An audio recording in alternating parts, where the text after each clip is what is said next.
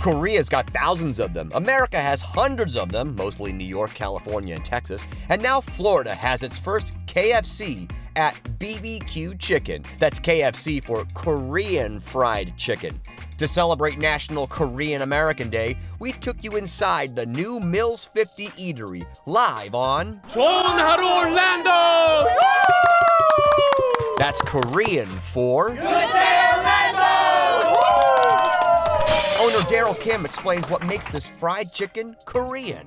Because of our marination, we get to taste the variety of flavors inside and out.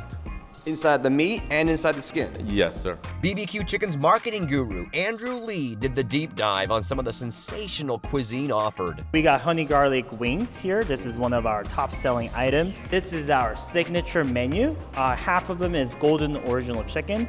Half of them is a sacred spicy chicken. This is what our brand is known for. This is our authentic Korean food called tteokbokki. Tteokbokki is a rice cake cooked in a gochujang-driven tteokbokki sauce. So texture-wise, think of as gnocchi. This one is our menu on cheeseling. Cheeseling is made with 5 different kinds of cheeses mixed in a powder shape, and we top it off on our great fried chicken. This is one of our top-selling items, Gangnam style. It is a spicy galbi. Galbi means a short rib in Korean, but we use a sauce that's used for typical Korean barbecue sauce on here. Don't forget to wash it down with some Korean vodka and beer. This is Terra. We import this directly from Korea. This is our favorite drink, soju. We usually drink it along with our items like this and alongside of the Pilsner. And what we'll do is we'll mix it with the beer and little tap.